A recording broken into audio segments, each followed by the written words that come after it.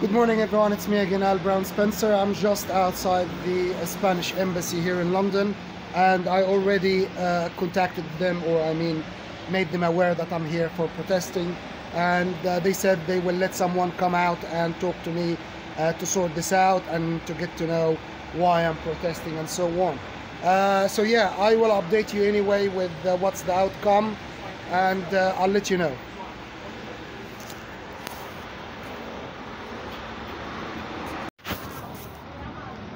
Hello everyone, it's me again, Al Brown Spencer. I actually spoke to someone here in the embassy, and guess what?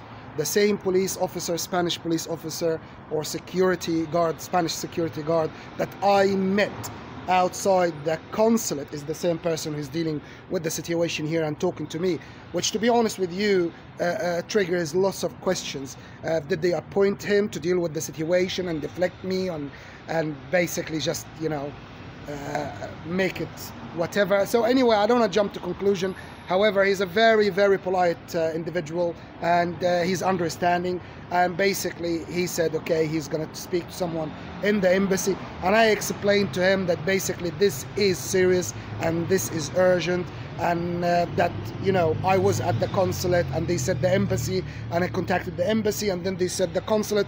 So I explained to him that I'm running around in circles and I need an answer, and I need to meet someone and apply for asylum. And I made it clear to him that I am determined to basically move to Castellón de la Plana and start my business air and sea adventures there and leave the United Kingdom permanently.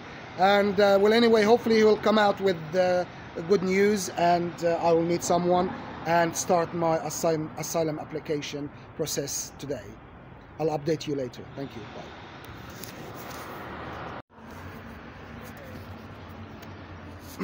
Hello everyone, it's me again, Al Brown Spencer. The security guard or the police officer here, responsible for the Spanish embassy, the same person that met me outside the Spanish consulate, which is not far from here. Well, he talked to someone and he came back and he said that he cannot do anything, and he told them about the situation and so on. So anyway guys, I feel here that I am being tossed around, and the Spanish embassy or the Spanish consulate has been liaising with the country where I was born and the British authorities. And to be honest with you, I don't know what else to do.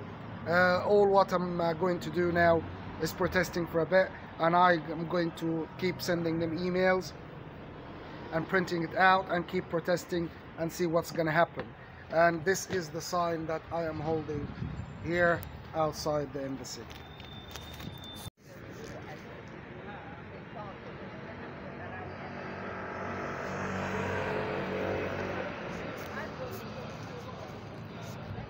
Good afternoon everyone, I'm here just outside the Russian embassy, and I tried to speak to someone but no one agreed to meet me, and there is no point of protesting and even holding a sign, because I already spoke to someone came out and spoke to me, and they said they wouldn't do anything.